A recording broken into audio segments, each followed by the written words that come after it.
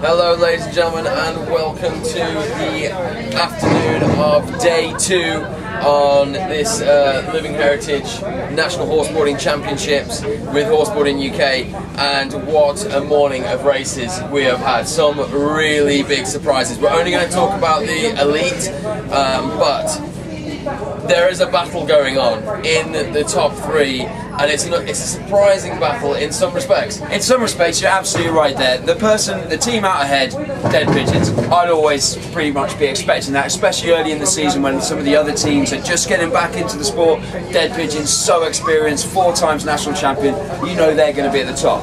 The next team, definitely not a surprise. UK Border Force, they deserve their place in second. Yeah, you're saying out ahead. They're out ahead by 0.55 of a second. Yeah, it's not a big. long way out ahead. 0.55 of a second for the UK Border Force, who just haven't quite had a clean run today, you know, to really take that lead.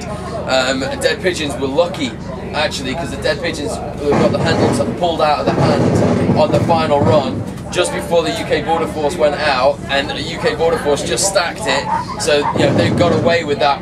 Very much so, absolutely. Yeah. But the big shock, the big surprise is after their brilliant performance yesterday, being one of only 2 elite teams to complete a run in the morning session, Consider It Done are sitting in 3rd place. They are still right there, and it looks like they only need about 2.5 seconds to get into 2nd place, maybe even into top spot. Yeah, 2.5 seconds. 3 seconds for 1st place. First place. And that is absolutely, totally doable. But what was really interesting is they actually lost that place for like 1 run. It was Board Senseless took that position off them, and we thought, okay, this is it. You Consider It Done are moving down the table, and then they came out, went through the 4-cone weave, the best we've seen all weekend. Yeah, they went through it smooth, and they went through it fast. Yeah. It was absolutely perfect. And when she opens up Levi, oh my god, that horse can run. Absolutely flying. We know there's the stamina issue in terms of he can't run the same distances at the same speed as the thoroughbreds, but like we said this weekend, it isn't the fastest team that's necessarily going to win. It's down to the best teamwork that's going to win. Absolutely. And so just behind them, 5 seconds behind them, which is an age, is Board Senseless. So Board Senseless currently in 4th, still got a lot to do. Richard Team kind of fighting himself there as the board rider for both teams. And then behind them we have the other shock, Mad Atters, down in 5th place, over 100 seconds behind because they haven't completed a run yesterday. Yeah, did amazingly well today to put all that out of their minds and to actually get a run down. Someone else I'd just like to mention, if I sort of help him. It's alright, Lloyd, I've got you. It's alright, I've got you. I'm here. Okay. I've got a wounded soldier. Lloyd Crab, board rider for Pocket Rocket and limited edition. Crashed on every single run out there today.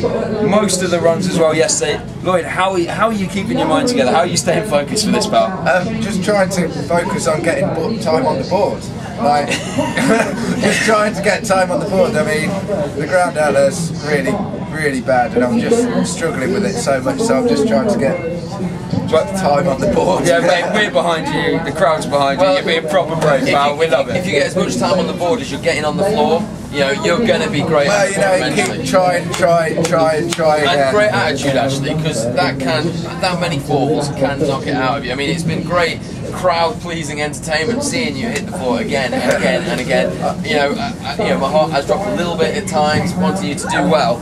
But no, great day, great attitude, and we're going in now to the final heat of this 1st round with a very real possibility that Consider It Done could actually end the 1st competition in 1st place and be the championship leaders after round 1.